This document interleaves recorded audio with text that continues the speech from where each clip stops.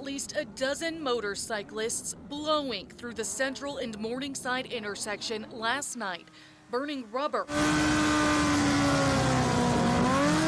One biker even popping their tire.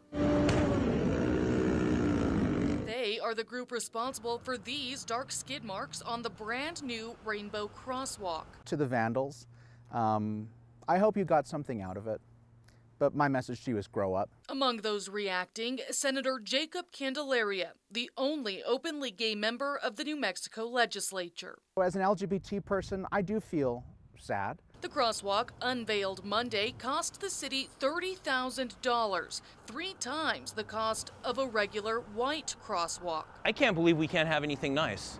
And members of the LGBT community aren't the only ones reacting. I thought it was great, especially given the cultural significance of the Morningside Park and what that means to Pride. The crosswalks were installed just in time for Gay Pride Month. Albuquerque police say they're unsure if the vandalism is targeting the LGBT community, but members feel victimized and at the same time empowered.